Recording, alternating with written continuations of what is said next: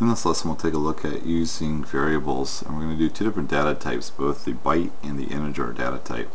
To begin with, we're going to go ahead and create a new project, and I'm going to go ahead and call this project variables.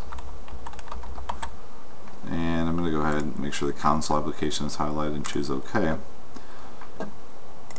And now what I'm going to go ahead and do is actually create the variable, or also called declaring the variable. To do that, I'd go ahead and type in one of my variable types. Now we're going to look at byte first. The byte can hold a value of anywhere from 0 to 255. So if I'm going to use a number or use a variable to hold a number from 0 to 255, then that's a pretty good choice for you. So I'm going to choose byte. I'm going to go ahead and call it min age, from a minimum age. And then I'm going to go ahead and end it with a semicolon there. And I'm going to create one more, and I'm going to call this one byte, and I'm going to put max age and semicolon. So what I've done now is I've actually created two different variables. My first variable is named min age. My second variable is called max age, and both of these variables can hold a value from 0 to 255 only. So it has to be a number from 0 to 255. If I hover over those, you can see why I've got the green squiggly line underneath it. It's because the variable has been declared but it's never been used, meaning I've created it but I have not used it yet. So let's go ahead and assign some values to this. I'm going to go ahead and actually for my first one, I'm going to go ahead and just put an equal sign after min age. I'm going to say equals, and we can go ahead and say 25. And so now it's holding a value of 25. And so what happens here is that 25 actually gets put into this minimum age variable. So basically what I'm saying is min age is the value of 25. Now max age, I can go ahead and do it the same way I've done this one, but I can also do it a different way. And I want to show you that I can just type in max age, and then I can say equals, and we'll just say 50. And I'll end that with a semicolon. So both of these have now been declared and what's called initialized, meaning we've actually taken a value and set a value for each one of our variables. I still haven't used it in any way yet, so let's go ahead and use it. I'm going to write a console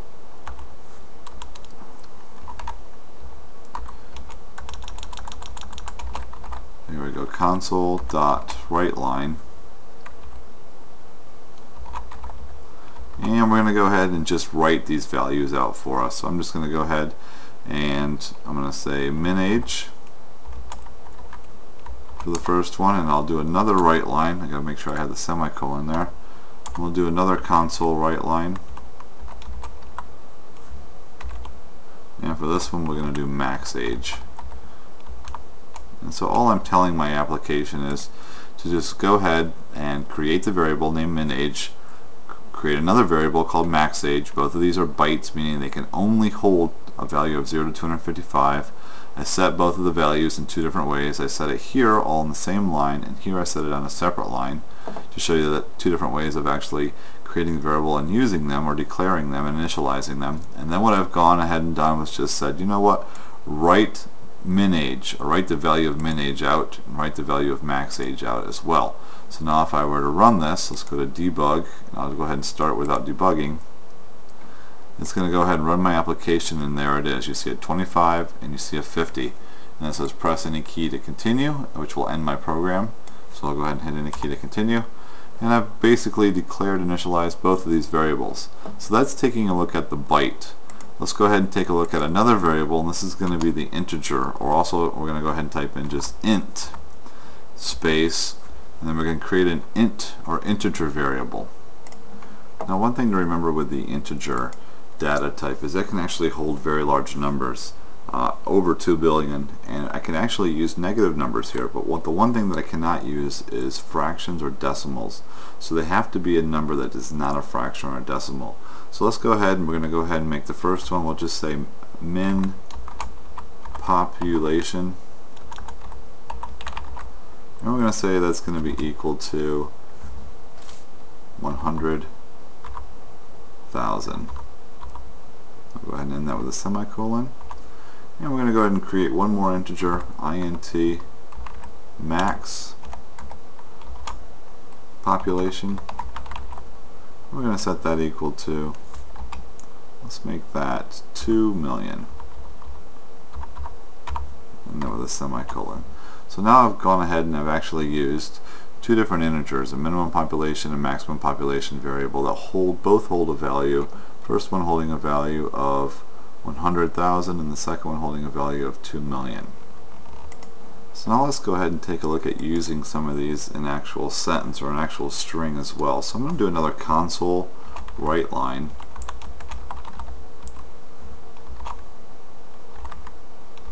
And this time around I'm going to actually put the double quotes here, and this is going to be our string here. I'm going to put the minimum population is. And now what we're going to use is a placeholder here. And I'm going to go ahead and put the curly brace and put that into 0. And then I'm going to go ahead and type in the word and the maximum population is. I'm going to use another curly brace, and this time along I'm going to put 1. And I'm going to end that curly brace. And I'm going to end the quote as well. And now this is going to basically be used as my string, and what I've done is I've actually used a placeholder this time around. The 0 is going to represent the first variable I'm going to add in here at the end of my statement, and the 1 is going to hold the next variable that I'm going to hold into my statement. And so I've closed it here with the double quotes, and this is the string that is actually going to be displayed. Now what I want to do is use a comma, and if you look here, it's going to be my first object that I'm going to use here, which is going to be my min population, and then I'm going to use another comma, and this is going to be my max population. And I'll end that with the parenthesis to close the last parenthesis and end it with a semicolon. And so what I've got here now in my statement is I've actually got a full statement here that's going to say write this line. It's going to put it in double quotes here, write the minimum population is. Now this is going to be a placeholder, and basically what it's going to allow me to do is I'm going to pass this variable that I've put, my first variable that I have listed here, it's going to pass that value into this placeholder. So it's going to read the minimum population is 100,000 and the maximum population is, and now it's going to be this variable here which is called max population, so that's going to say 2 million. So let's go ahead and run our code so we can view this. And you'll see now here the minimum population is 100,000 and the maximum population is 200,000. And now since bytes and integers are both numbers, we can actually do math calculations with these. So I'm going to go ahead and put one other line here. We're going to do another console.writeLine. And I'm going to go ahead and actually do another string here. And I'm going to put the difference between my maximum age and minimum age. So let's go ahead and say maximum age and minimum age is. We'll go ahead and put a placeholder here, and we'll use a 0. And now after this statement I can actually put my variable here. Now what I'm looking for is I want actually the difference between my maximum age and my minimum age. And if you take a look here, I've got my max age, which is 50, and my min age, which is 25. And so if I want to do the math, I can actually do math with variables here at the end of the statement as well. So let's go ahead and type in max age. And I'm going to go ahead and just say minus min age. And I'll go ahead and end that with a parenthesis and with my semicolon.